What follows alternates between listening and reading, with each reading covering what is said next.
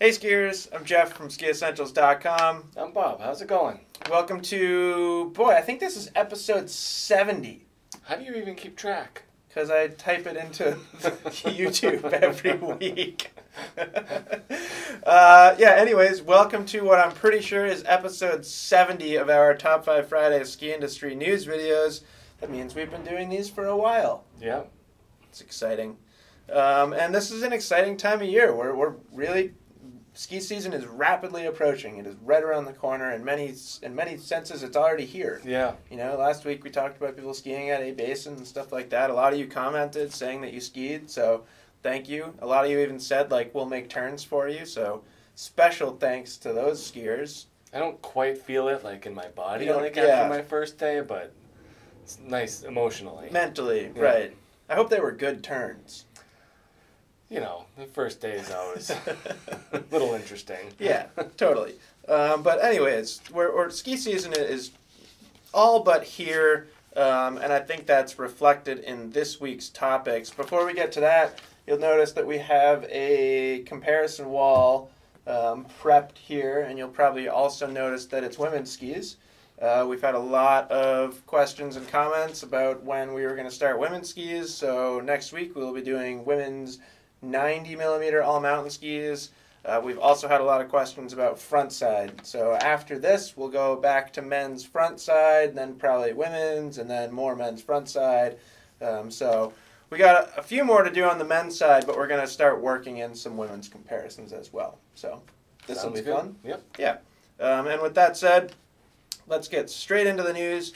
World Cup season starts this weekend. Pretty exciting. On the Alpine side of things, we're in Solden. Men and women will both be competing in giant slalom. I believe the women are first. If you want to watch the race, you're going to have to wake up around, I believe, 3 a.m. Eastern Time. And according to a recent post from Mikaela Shiffrin that was also shared by the U.S. ski team, you will be able to see the race streaming on NBC's Peacock service, which I don't get at a time when I'm asleep. So you could buy it. You could purchase it. I know. But you have also already mentioned that you will not be waking up to watch this race. I don't think it's in the cards. I don't blame you, Bob. But I have seen some comments on social media and other places that plenty of people will be waking up to watch it. And if you have the Peacock streaming service, it'll also be on demand afterwards, too. Yeah. So you can wake up at your normal time and watch it later. I would rather do that. You can do that. On the freestyle side of things, we have the first Big Air event of the year. It's kind of a classic early season scaffolding Big Air competition. That is in Switzerland. I actually think the qualifiers might be going on right now. May have already started. So we may be already in World Cup season on the freestyle side of things. Obviously, it's an Olympic year. Yep. So these early season events hold a little bit more weight than they do in a non-Olympic year.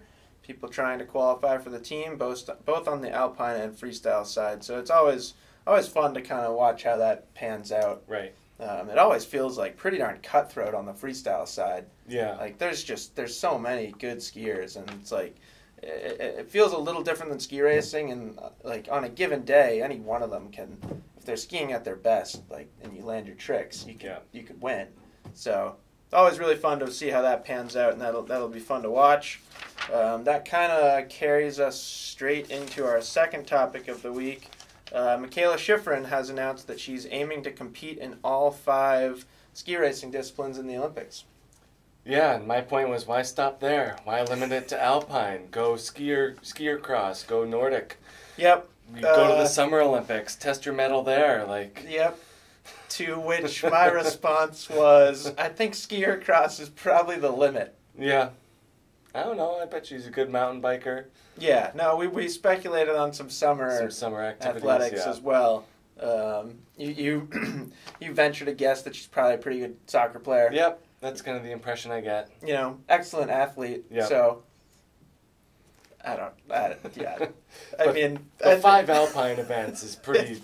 that's pretty impressive. Pretty impressive on its own. But yeah, I think it's really cool. And we have a quote from Mikaela. Something I'm dreaming about is to be able to compete in each event in China. So it's certainly a goal, not something that she's planning on necessarily, although it certainly feels like when Mikaela Shiffrin puts her mind to something, she accomplishes it. Yeah. So certainly wouldn't be surprised if we see her competing in all 5 events in China, which would be really cool. In that statement and in saying that, she did acknowledge the physical and mental difficulties of the task. Specifically like technical versus speed events. Yeah. It requires a lot of travel for all the different events. Right. So that's cool. And kind of the underlying theme of this is she has said that her primary goal is to be a contender for the World Cup overall, which, once again, it feels like if Mikaela Shiffrin wants to win the World Cup overall, she's probably going to. Right. And I remember she could do it by mid-season. Right. And last year she was close without doing any speed events. Right. So it'll be a fun season. I'm really looking forward to this season's Alpine racing. And obviously it's a lot of fun watching Mikaela Shiffrin too. So whether you're waking up at 3 a.m. or not to watch her race tomorrow morning, pretty exciting that the ski racing season is starting. And then third topic of the week, this is something that we've been chatting about on and off here on Top 5 Fridays and Chairlift Chat. Resorts are really continuing to struggle to find workers. The term Great Resignation is kind of being thrown around in society in general right now, and certainly not something that's not reaching the ski industry, so to speak. Primary culprit right now is the lack of affordable housing. That's making it less likely for U.S. citizens to move to a mountain town. Those post-college years, or right. I feel like that's the classic kind of move to ski town age. Yeah, that property doesn't exist anymore. In certain places, absolutely. Yeah. I mean, Stowe is a pretty perfect example. It's tough to find affordable housing in Stowe right now. Even in surrounding towns, it's tough to find affordable housing. And right. The same is true across the board. And similarly, it's becoming harder and harder to hire J1 visas because of the uncertainty of the housing. Yeah. These resorts, it's pretty challenging to provide enough employee housing to cover all of this. It's the same conversation. What's the incentive of turning that building into employee housing rather than a bunch of Airbnbs or something like that? So pretty challenging. The Aspen Skiing Company head of HR even went as far as saying, and I quote, "It's gone from very difficult to almost critical," which doesn't sound great. It's not good. Yeah, I mean, and it's not like there's 20 employees short. There are hundreds of employees short. You know, and this is the article from Colorado I read was pretty interesting, and they were saying that it's the scope of it is just huge. It's not just that this is an isolated incident. No. Yeah. Huge. And it's not just real estate. It's obviously a combination, but employees are turned off by low wages. Right. Service industry jobs, and that includes ski resorts, typically don't offer tremendously high wages. Traditionally it's kind of been the theme has been, for better or for worse, the theme has been you're not getting paid that much because you get to live in the mountains. Right. But now you can't afford to live in the mountains. Right. So. I mean, I have literally been told that exact thing in my past, specifically when I lived in Colorado. I remember superiors saying things like, yeah, you get to live here. That was my first interview question when I went to get a job at a ski and bike shop in Breckenridge. Do you have housing? Yeah. And I did. Yeah. But they don't hire you if you don't have a place to live. Yeah. On speculation. This was a long time ago. I mean, things were a lot easier then, but when I was 19, I moved to Mammoth, and we kind of had jobs lined up, but didn't have anywhere to live, I Yeah. certainly wouldn't recommend to anybody driving across the country with 3 19-year-olds and not having a place to live on the other end.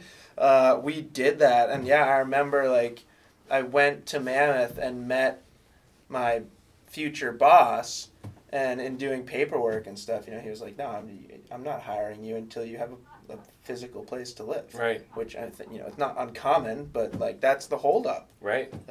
So, pretty challenging. Because of that, a lot of resorts are typically offering a $15 an hour starting wage, which is great. But there also are a lot of indicators that may start kind of a wage price spiral, you know, just kind of boost inflation in that area. And essentially, like, if that happens, you're kind of negating the wage increases. Yeah. Like, if cost of living goes up at the same rate as your wage, it's not solving any problem. Right. So. Yeah, I don't know. I mean, the short-term rental thing is definitely kind of more of a short-term solution. Yeah. Like, I have friends in town that, you know, basically make their living off of providing, out of owning a short-term rental and Airbnb, and like that's how they make their living. So there's those people to think of too. It's an extremely attractive opportunity, and you can't really fault somebody for wanting to better their own lives as best as they can. So it just leaves us in a tricky situation as an industry and as a society in general. You know, this isn't just exclusive to ski industry. No, but it's a nice little microcosm shot of what's going on elsewhere. Yeah, pretty representative. Yeah. If any of you are in this position, certainly let us know, and you know we'd love to communicate you through the comments. We're feeling the challenges here in Stowe, and I'm sure others are as well. So fingers crossed that, you know, something will happen. Yeah, I mean, things always happen. The bubble can burst. The incentive to build regular housing is so much greater than that to build affordable or employee housing. Yep. So, yeah, let us know if you have any thoughts on the topic. I'm sure you do. It's hot. Thought-provoking, hot. It's a hot topic right now. And then fourth topic of the week. This is kind of a fun one. Benjamin Alexander is aiming to become the first Jamaican Alpine skier, specifically in the Olympics. He's trying to qualify for this season's Olympics. Little background on Benjamin: he was born to a British mother and Jamaican father, so hence his eligibility to compete as a Jamaican. He has traditionally worked in finance as well as an international DJ. I love throwing the word international before DJ. I mean, if we were DJs and we went and played a gig in Canada... it'd be an international DJ. Yeah. We got to go test some skis in Canada this season, so we're international ski testers. Yeah. Any record? Anyways, I digress. But he's trying to make the Olympics, which you know, these things are always, I don't know, funny. Is funny the right word? Entertaining. Yeah. It's an entertaining story. It is. He started skiing in 2017 after DJing a party in Whistler. I think he even said like he didn't ski for a couple of years after that, and then he saw the Olympics or saw some ski racing, and it really kind of like solidified in his mind that that's what he wanted to do. In a quote from him, he said, "I believe I'm 3,748th in the world," which he said is right where he needs to be. Just to really make that next leap. Yep. Yep. But he is the number one ranked alpine ski racer in Jamaica. One out of... One? I don't know. I don't know. They didn't really go into detail about that. I can't imagine there are too many. But yeah, there's some kind of interesting ways to qualify for the Olympics without being like one of the best and the best of the best in the world. Yeah. There's some clips of him skiing. And I don't know. If he's ranked 3,748th, what's my ranking? I don't know. We should go find out. I gotta do some fist races or something. How does that even work? I don't know. He had a big smile on his face, though. Absolutely. And that really counts for a whole lot. Yeah, absolutely. You know, I can't fault the guy for having a goal and right. trying to achieve it. Nope. I mean, that's the dream. Yeah. Like, you can't fault anybody for picking a goal and working hard to achieve it. Yeah. So, yeah, I'm rooting for him. Sounds like he has pretty realistic expectations, too. I think so. I don't think he'll be winning the Olympics, but gosh, if he makes it and can represent his country, I think that's really cool. That is awesome. He did say it was burning a hole in his pocket, so... He's just figuring out that skiing is expensive. turns out ski racing is pretty expensive. And with that, we can get right into our edits of the week. Big week for edits. We got 5 edits of the week this week, so I don't know. Go start the microwave popcorn and settle in for some ski edits. Yeah, work them into your 3 a.m. Yeah, there you go. Wake up at 2:30. Yeah. Sure. And, you watch these first and then just go straight into the Solden races.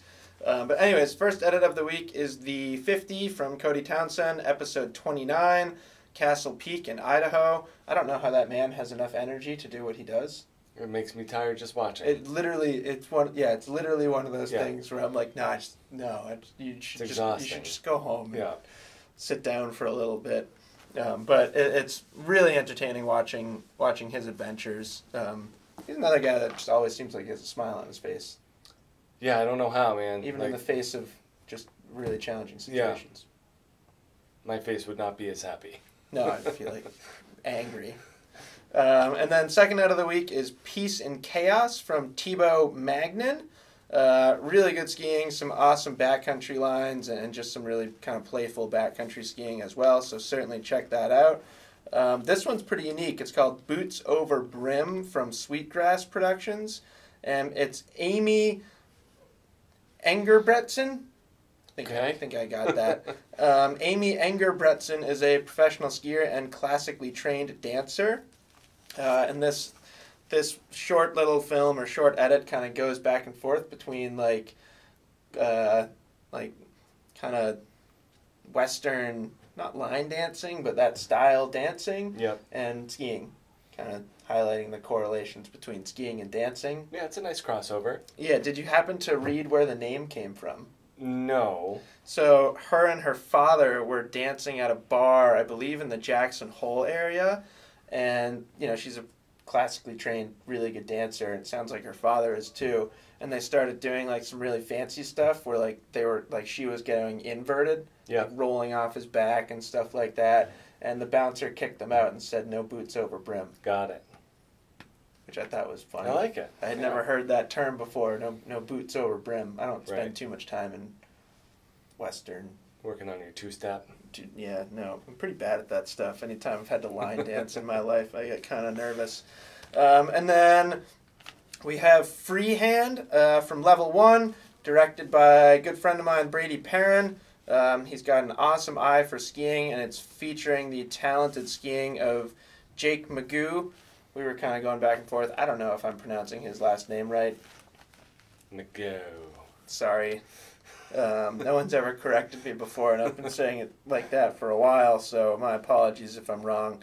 But he is perhaps one of the most unique skiers you'll ever see. We watched a few clips of him skiing. Never skis with poles. His hands touch the ground a lot.